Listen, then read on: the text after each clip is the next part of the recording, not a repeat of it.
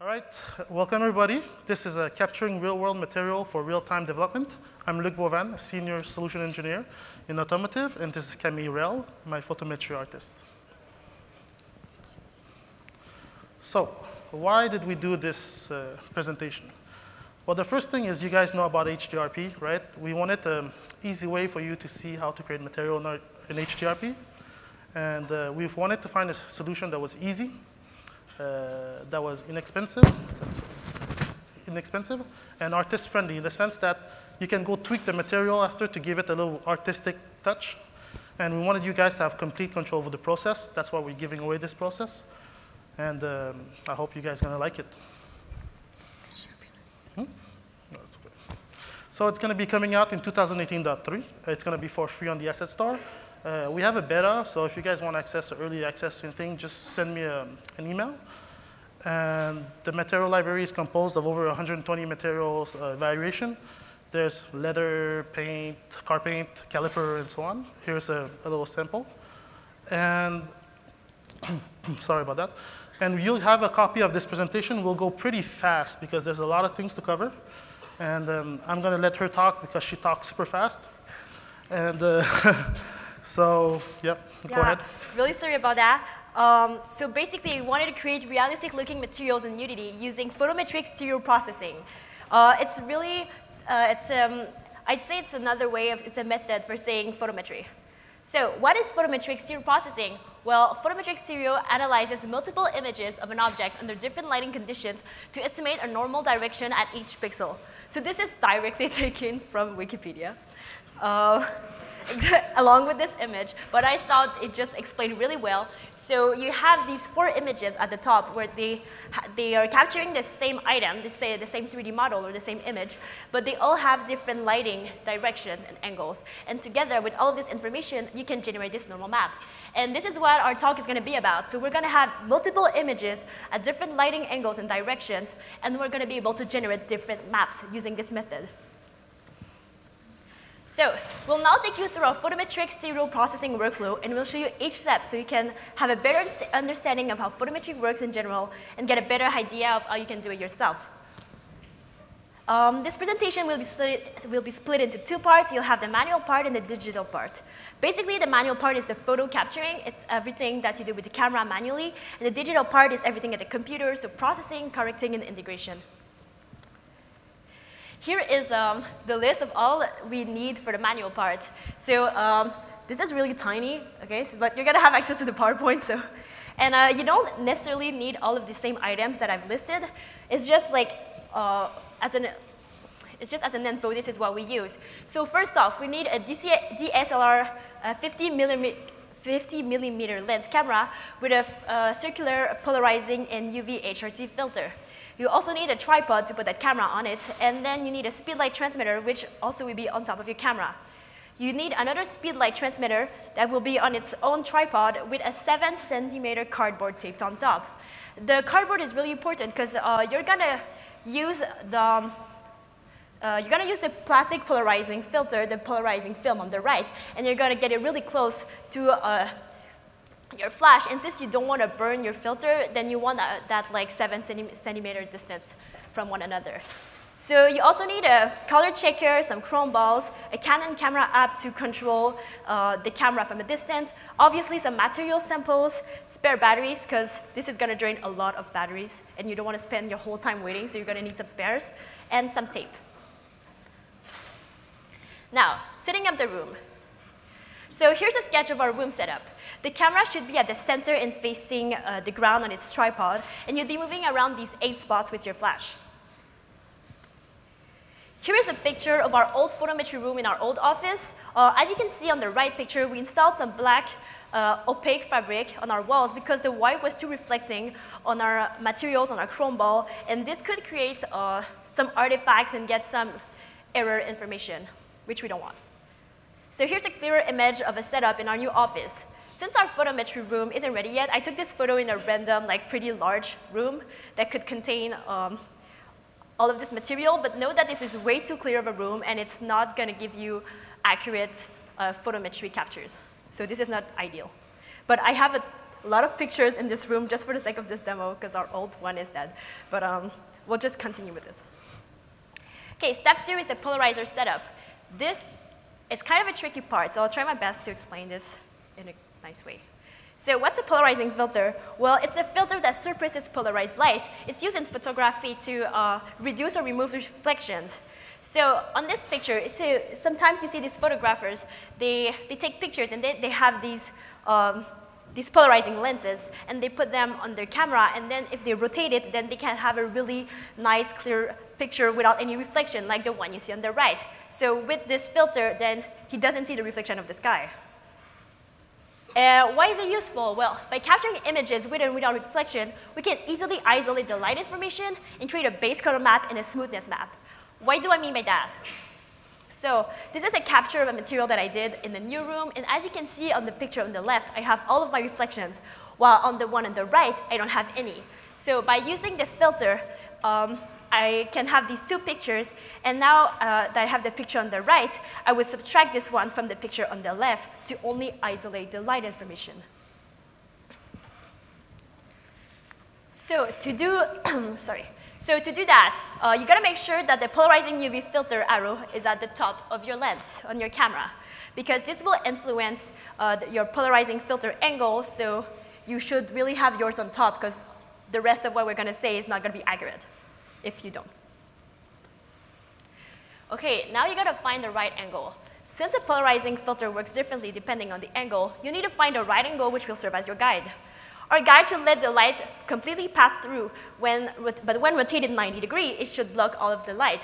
It should block all polarized light, excuse me. So once you get it, you draw an arrow on top. So on this GIF, when I have it at the top, it lets the light passes through. But when I turn it 90 degrees, all polarized light is blocked. So since this is a phone, and the light from a phone isn't polarized, this is why you see like bits of it. But the rest has been blocked. So again, in a less gify way, at the top, you see I have my guide at the top, and this gives me the image underneath. And when I rotate it 90 degrees, I have the image that is without any reflection. So now let's go back to this picture and see how we would be rotating around with our filter. OK, so I start on point 1 and rotate counterclockwise. The red arrow represents the arrow that I drew on my cardboard, which is my guide arrow. And the gray arrow doesn't really exist. It just represents the 90-degree rotation that I do with my cardboard. So this one would give me the image without any reflection, while the red one would let the reflection pass through. So as you can see, I'm rotating in a circle in 45 degrees around my camera, and so does my polarizing filter. I'm going to show you a small short video explaining how this works. So here, I'm at my first point. I rotate 90 degrees, and then I take my picture. And then I move around, turn 45 degrees, and I'm going to turn my cardboard at the diagonal angle, and then I'm going to rotate 90 degrees from there. And then again with the third spot. And that's basically just plus 45 every time.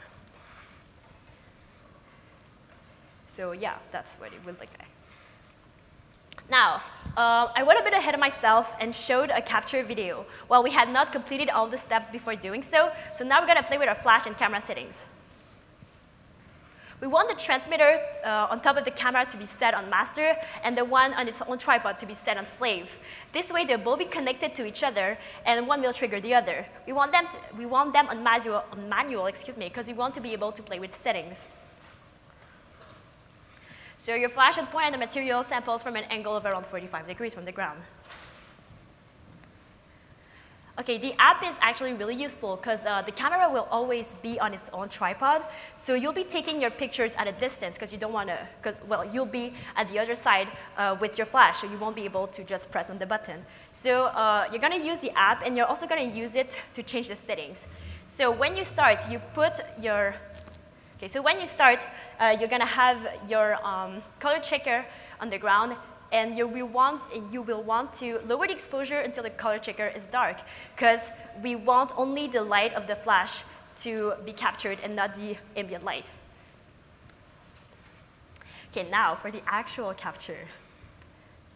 So like I said, you put down the color checker in the chrome ball. The color checker is important because we'll be using it later on for color correcting in the processing part. And the chrome ball is really important because it understands the light direction and angle from which the flash comes from, which will be useful in generating the normal map. So here is just a GIF that shows you all the 8 spots where I would move around my camera, because on the other video I only showed 3, so this is like, these are all the 8 spots. So now that we have captured all of our pictures, we would result in 18 photos. So we have 1 of the color checker with reflection, 1 of the color checker without any reflection, 8 of the material with reflection, and 8 without reflection. Now for the digital part, we're halfway there. So you'll need Photoshop, you'll need a batch file to convert raw images to TIFF or any other way to convert raw images to any kind of format you want. You'll need Null or any software that can generate maps from a normal map. The body capture, you'll need a tiling tool, and well, since we're integrating with Unity, we're gonna need Unity, and I'm using the HD render pipeline. So color correction. So all that we've done up till now has been kind of abstract. I've told you a lot of stuff, but all of these information you're gonna be able to like fill in the blanks. Yeah. Sure. So on the left you have this color checker with no color correction, and on the right you have the one with color correction. I'll take you through all of the steps for the color correction, but know that it is a very step-by-step method, so there won't be much creativity there. Okay, so now I'm in Photoshop, I've opened my image, and as you can see on the right, I've created a folder of action named Unite LA. Because I'm gonna have to color correct all of the images, and I'm not gonna do this 18 times. So I've created my first one called color correction. So now I'm gonna change my image to a 32-bit image per channel. And I'm gonna select with my with my color picker 11:11 average, and I'm gonna select my third gray sample from the left. Okay, now I'm gonna select it as foreground, and as for the background, I'm gonna use a value of 0.36 on each RGB channel. Why this? Because that's the actual value that's the actual color value of this color checker in real life, of this gray sample. So now I'm filling it with this background color, and now I'm filling it another one with the foreground color. So what I'm gonna do is I'm gonna divide this one with the one underneath.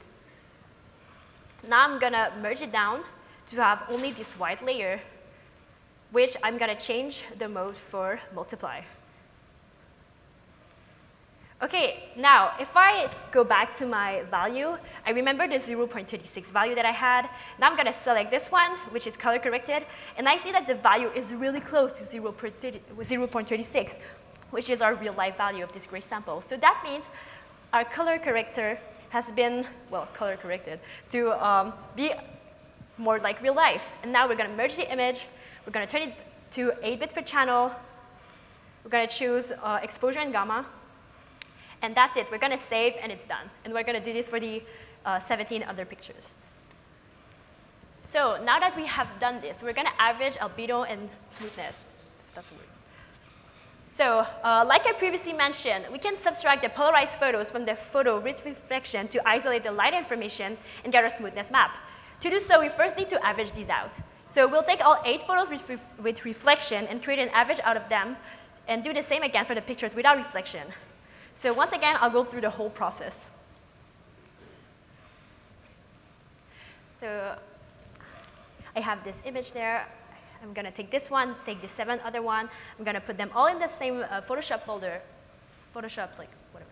I'm gonna turn it back to 32 bits per channel. I'm not gonna flatten, I'm not gonna rasterize it, because I want the full resolution. Now I'm gonna take all of these layers, except for the background, and put them in linear dodge. Now I'm gonna select a fill layer that I'm gonna fill with a value of 888, which is gonna give me this white.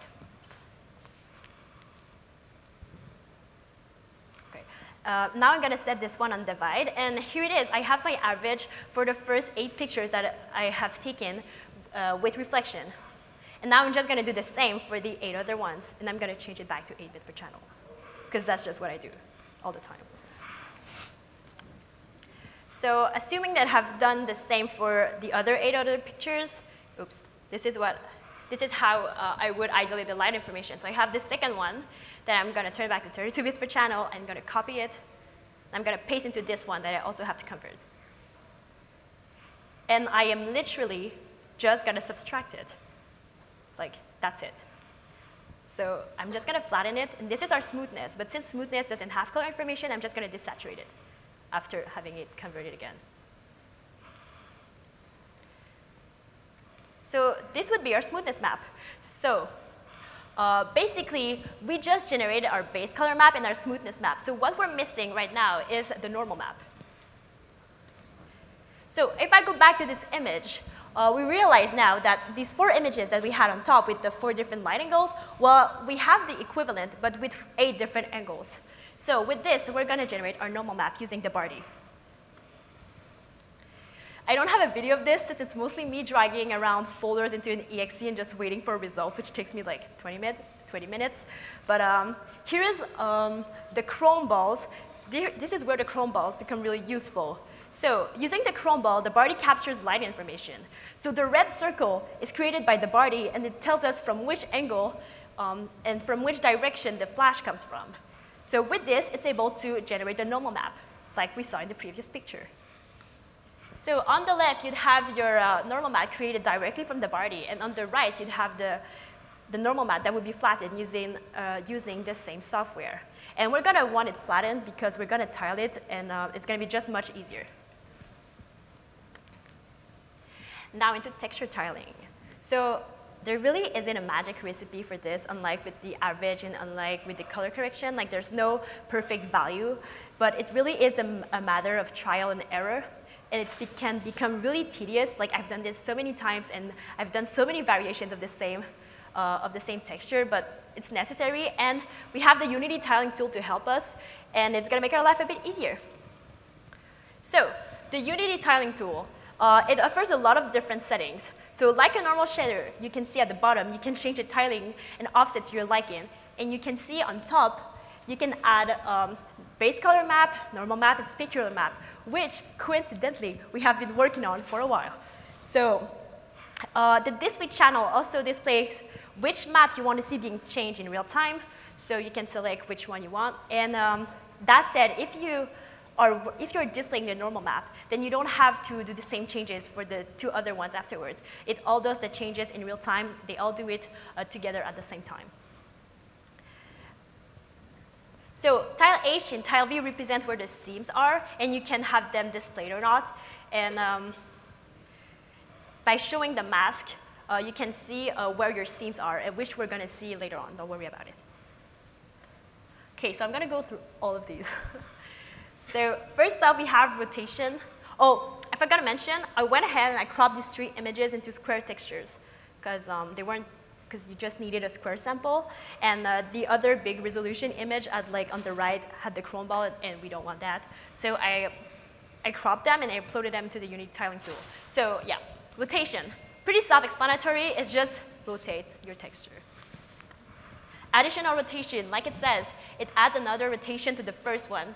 This also has a small zoom effect, and these 2 together, they just give you much more control over the rotation that you want. Cancel gradient acts like a high pass in Photoshop. It uniforms your texture, so it's pretty useful when you have like some obvious color variation that you want to get rid of, because you know that one style it's going to look just weird. But be careful, because a higher value means a flatter texture, so if you put it at like 1, it's just going to look really flat. OK, border size. I purposely skipped offset, but I'll come back to it later. Border size, it plays with the width of the area, which will hide your seam. So basically, it's your border. And on the left, you can see that I'm playing with the setting while the mask is showed on. This is why it's all red. And on the right, I'm doing the same, but without the mask. So if I put a value of 0, then just nothing happens. Because if I have a border with the size of 0, well, that means I don't have any border. So it won't be tiled. Yeah. So once I get a higher value, a border will be created, which will hide my seam. Having a bigger border is useful when you want to hide some artifact that's on your texture, but that's not as close to the seam as you'd like it to be. So that just gives you a lot of control over where you're going to seam. Now, going back to offset. To have a better control of tiling, I can play with my offset. This option works the same as in the other Unity shaders, except it only affects, again, the seam and the borders, which we just played with. If I put a value of 0, nothing happens. Playing with the offset is useful in the case where I dislike the area where it was sampled from. Like if I want to get rid of an artifact, but by moving the offset, I can just easily hide it. Okay, mask continuity, it just reduces the noise of my border. Usually, when the border is really large, mask continuity doesn't work that well, so it's really more effective for smaller borders. Fade mask, well, it allows for a very soft transition between the border and the original texture. Be careful when using this, because on the base color, it might look like really smooth and pretty, but on the normal map and on a smoothness map, it can get really awkward once tiled. So it just shows that you really have to play with your 3 display maps. You really have to see every one of them, how they look, and then be sure of what you're doing. Okay, separate frequencies. This one is a really weird option, so I'm going to explain it. Setting it to 0 won't do anything. Setting it to 1 will show you the result of all of the previous settings you've just played with. So why would you want a value that is now 1, right? So setting it to a value of between 0 and 1 will act as a blend between the 2 extremes.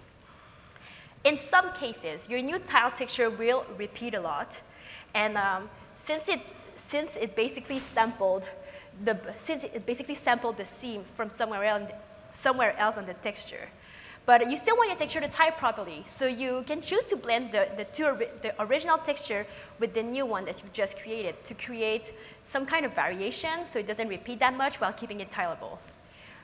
It's kind of complex. It's not that clear on that GIF, sadly. Apologize for that. But I basically just use it. I just play with the slider. I usually get higher values, closer to 1, and I just play with it until I think it looks nice. And that's what all these settings are about. Like, it's just a matter of playing with them until you think they look nice. It's just a question of overall feel. So I'm not going to show these videos because we don't have time, but I have them in the PowerPoint, which we're going to send to you, I think. So you're going to have them if you want to take a look at them. So it's basically a video of me playing with these settings and getting a tiled image, a tiled texture, like what I showed you in the GIF. So once again, this is another video that I'm not going to show you, but I scanned this Unity notebook, which has like a glittery feel. And since the logo is really clear, then it might be easier for you to see how these settings work with these really clear images. OK, we're almost done. I skipped the part where I use null to generate the remaining textures because it's a really simple step, which you don't have to do with null. So I'm just going to go ahead and tell you what maps I've generated. So since I'm integrating into Unity, and I'm using the HD render pipeline, so I'm using a mask map. So a mask map contains a metallic map, a ambient occlusion map, a detail map, and a smoothness map. So I've generated all of these, and I've created a mask map out of them, which is the green one. And on the left, you have shader graph, and in the middle, you have the lit shader. And then you basically, since you have your base color, your normal, and the other one that you've generated, you just plug them in. Like, you just need to plug them. And as you can see, like, automatically on the right, you'd have your new material in Unity that was created using your real-life sample. And that's pretty much it. Now you can have fun and do a nice render and have something like nicer looking than this. And that's pretty much it. So while it may seem like a really long and tedious process, believe me, it really isn't. I feel like it's really accessible, and it's really accessible also for artists. And this way, you don't need to buy an expensive scanner, which anyway won't even tile your texture, so you're going to need someone to tile them. And yeah, that's it. Are you guys still alive?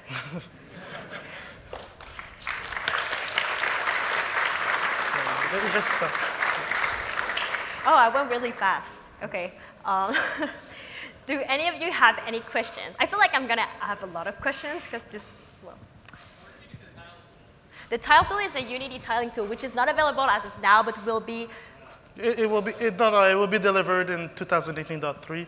Yeah. Again, just write me an email if you want it. I can send it to you. It's Yeah. not a big deal. Just there's no documentation attached to it, but you have those videos. So the only reason it was not released is because there was no documentation. That was the only reason why.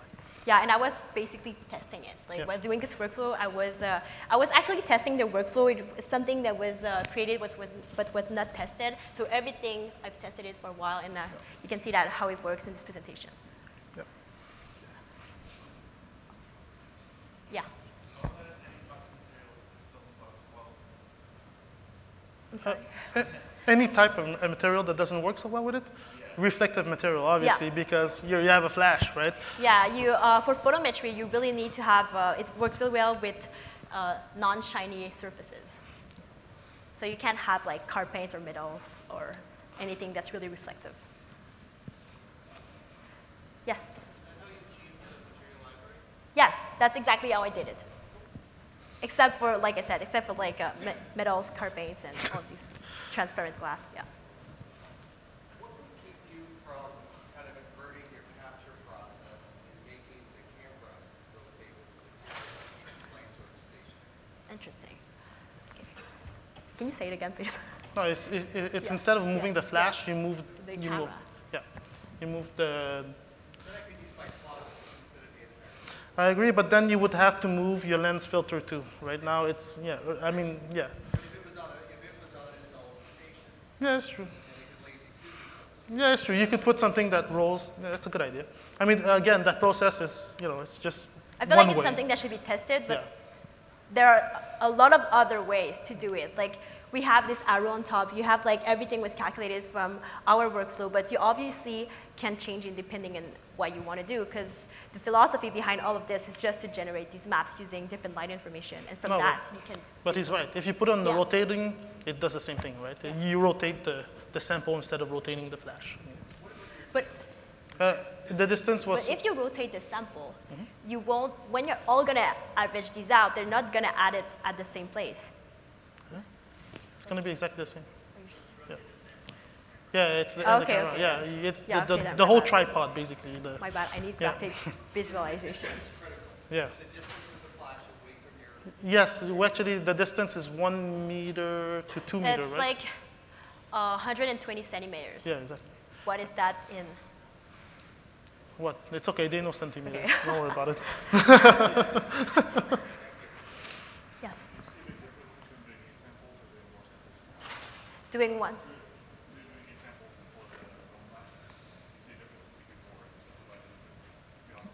More than 8. More than 8. We haven't tried more than 8. So our workflow always works with 8 because 4, I feel like, well, 4 is not enough. And I feel like maybe like having, I don't know, actually. I feel like having more wouldn't be that effective, but you can obviously try it. Like these really expensive photometry rooms, they have much more angles Yeah. than 8. 8 is like the solution, I guess it's the optimized solution for cost and efficiency. Yes? possible to get semi-reflective materials using like a band pass filter lens? Yeah, you could. I mean, you could do that. You can, I have some materials that aren't completely like opaque. I have ones that are slightly shiny. And Like leather. Like- Our leather, yeah. they. We had like a shiny-ish leather and it worked. Like you just only really reflective materials. Yes? Have you experimented with like the chalk spray paint or how for reflective materials to make them matte? Oh, I haven't. No, we haven't. No, we have not. It's a good idea, actually. We'll Yeah, try it. it's interesting. Looks fun. Yes. We have, I don't know if you've played with HDRP, but we have an anisotropic setting that you can activate. So you'd need different kind of maps to do anisotropic, but you can do it with like these 3 maps that I showed and just play with it and just tweak it in Unity with the anisotropic filter. Check it out. And also, everything that was on the presentation, like the canal and all that, we will have videos for you guys. So it's not like you have to guess what happened in there. The thing you skipped? Yeah. I skipped a lot of stuff. I know. All right. I think that covers it. Yeah, and we'll be outside. Yeah, we'll be outside for some the Q&A session if anybody has any other question that they want to ask. Thank you so much. Thank you very much. C'est beau, Camille.